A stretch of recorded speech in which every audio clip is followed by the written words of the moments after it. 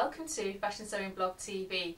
I'm Colleen G. Lee, and in this video tutorial I'm going to show you how to lengthen your shoulder line on your sewing patterns. This is a basic pattern, this is a shoulder line, and here is where I'm going to be making the adjustment.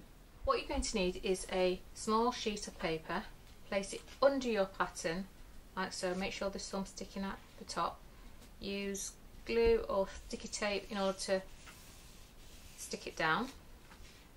Once you've got that in position, you decide on the amount that you want to lengthen your shoulder.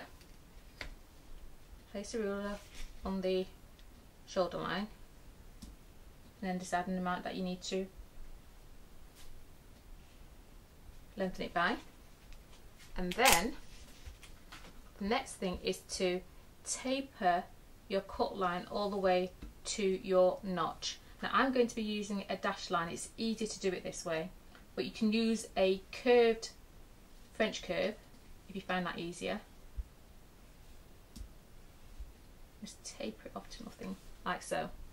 This is what your adjustment should look like, and the next thing to do is to cut it out.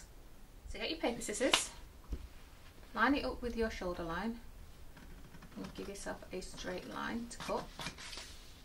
Bring your pattern round and then follow your marking for your new cutting line. And there you have your shoulder line lengthened on your sewing pattern.